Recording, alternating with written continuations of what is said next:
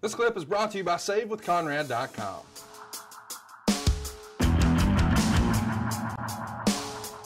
Let's talk about Bret Hart. Dave would write, as things are scheduled, Bret Hart's farewell to this WWE tour will be on the May 17th Raw in Toronto. Hart was on the Fight Show and said as far as he knows, that's his last show, but he's open to do more if requested. Hart told WWE he's going to be based in Calgary for most of the next 2 years, and if they have something for him, he's open to do anything. His girlfriend is going to college in Calgary, and when she finishes, he's going to be spending more time at his home in Kona, Hawaii. But 2 years from now, who knows what will happen?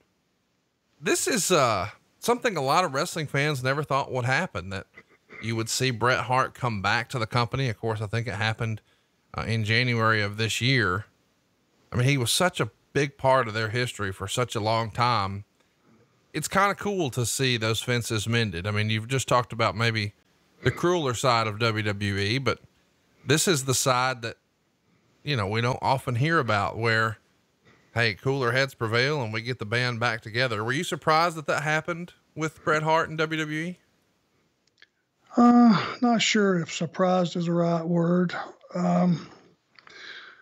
I say never.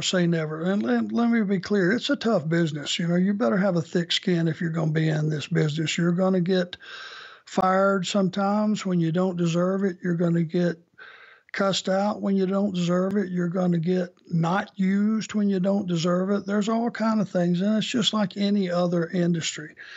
It's a tough business. It really is. Let me just say this. Just one time, I would love to be able to say, okay, I'm going to go to Kona, Hawaii and lay on the beach. I'll see you in a couple of years. He's my hero. That's, my God, that's tremendous.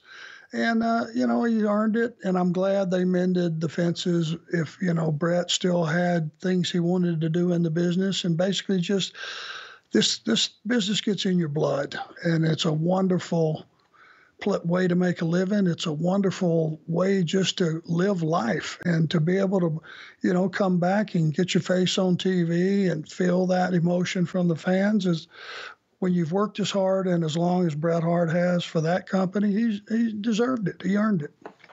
Hey, it's Conrad Thompson. Thanks for checking out the podcast here on YouTube. Be sure to hit the subscribe button and the notifications bell so you get a notice anytime we upload some new content. And go save yourself some money right now. If you're in a 30-year loan or you have credit card debt, it's not a matter of if I can save you money. It's a matter of how much. Find out right now for free at SaveWithConrad.com.